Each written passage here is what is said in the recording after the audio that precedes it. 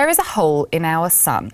That's right, a space telescope has spotted an enormous hole in the sun's atmosphere. The Solar and Heliospheric Observatory satellite, which is aimed at the sun, picked up images of a massive coronal hole, or in other words, a dark spot that covers a quarter of the star. The spot, which came into view between July 13th and 18th, is much darker and cooler than the other regions of the sun's atmosphere. Now, in this video released by NASA, you can see the coronal hole over the sun's north pole as it continues to spew solar material and gas into space.